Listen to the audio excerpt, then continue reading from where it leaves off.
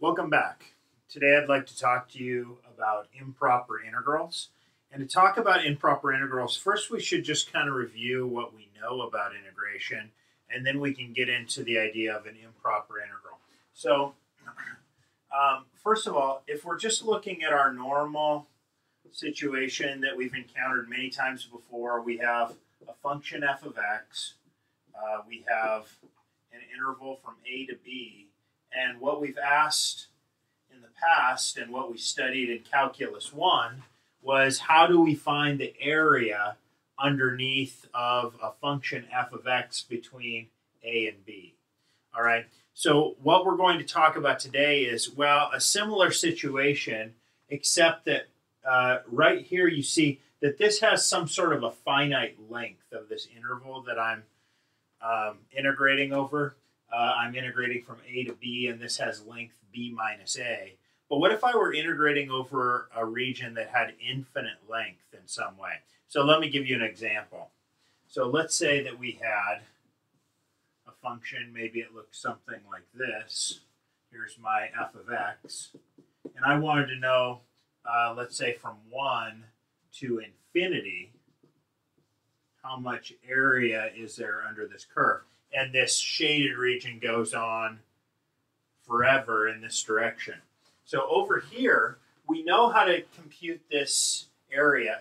As long as we can take an antiderivative, we take an integral from a to b of my function f of x dx. And so it would make sense over here if I said something like, here I'd like to take the integral, let's say from 1 to infinity of f of x dx. And so when I write something like this, integral from 1 to infinity, you kind of have an idea of what I'm talking about. So it's kind of like, come on, just take the area under the curve f of x from 1 to infinity. But what I'd like to remind you is that when we were back over in this situation, how did we actually get this area? And if you remember, the way that I take the area under a curve between a and b is I chop this thing up into a lot of little rectangles, right? We chop this up into rectangles, and then we added up the area of those rectangles, and then we let the number of rectangles go to infinity. But notice that the number of rectangles never actually is infinite.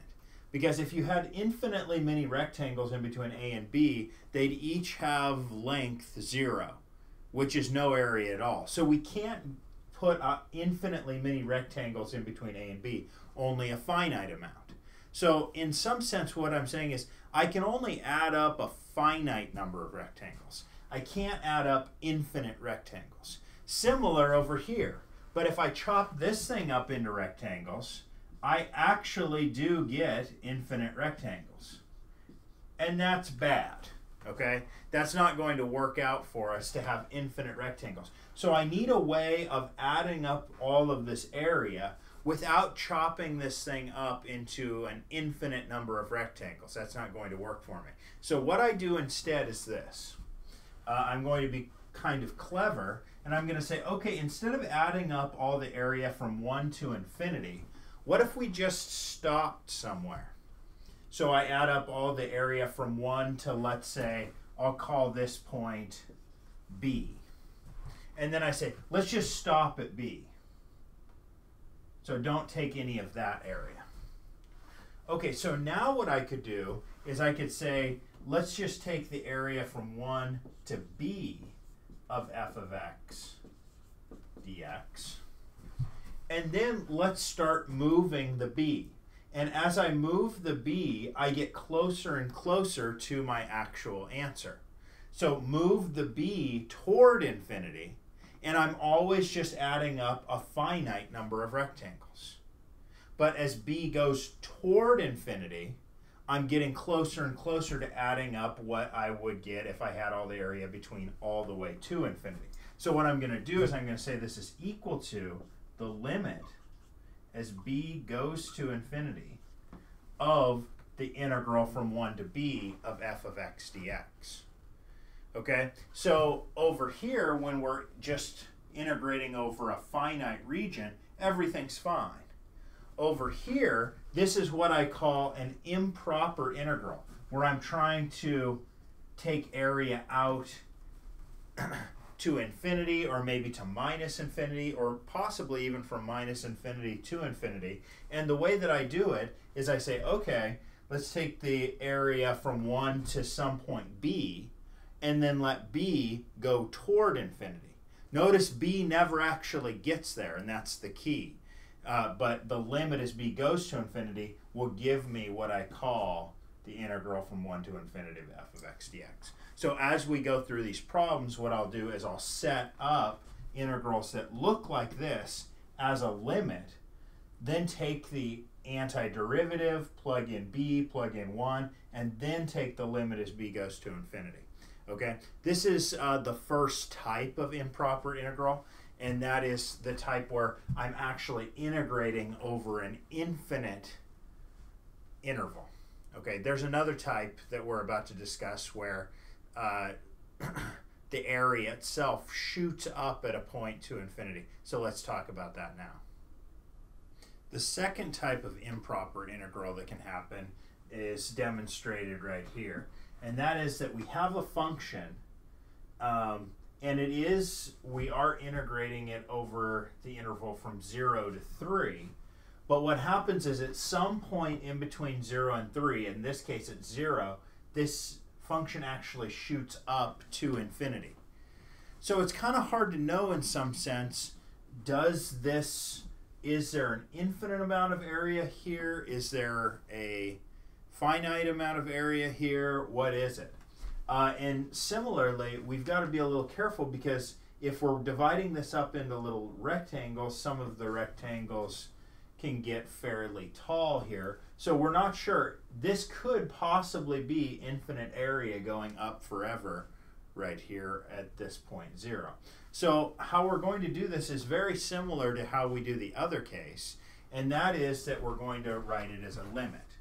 So what I'm going to do is I'm going to say, well, especially here, what is f of 0 here? Well, it's undefined. There's no functional value at 0. So it's kind of hard to talk about the integral from 0 to 3 of the function. So what I'm going to do is I'm going to say, since I can't actually maybe plug in 0 to this function, let's instead take the integral from a to 3 of f of x dx, and then take the limit as x goes to a from the right. So what I'm going to do is I'm going to choose a point in here like a, right here, and then let's just integrate between a and 3. So that is just our typical normal integration over an interval.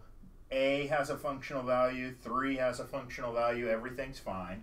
And then let's let a get very, very close to 0.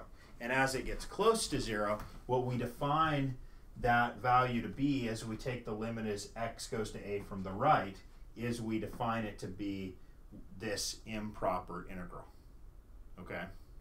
Now, third thing I want to talk about really quick is what if we had some sort of an integral where we had area starting at negative infinity and going all the way to infinity.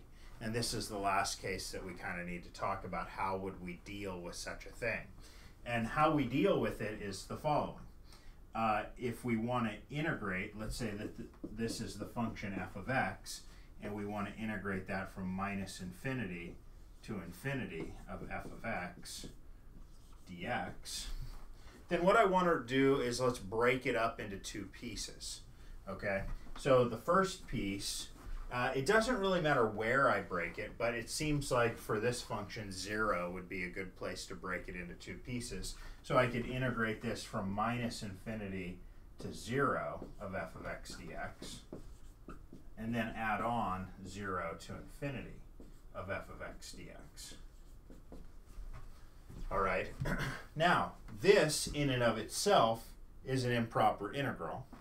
This also is an improper integral, so each of those would have to be written as limits. So this first one I might write as the limit as x goes to,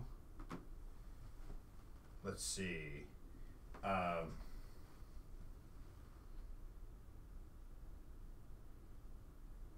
sorry, as a goes to negative infinity of the integral from a to 0 of f of x dx plus the limit as b goes to infinity of the integral from 0 to b of f of x dx.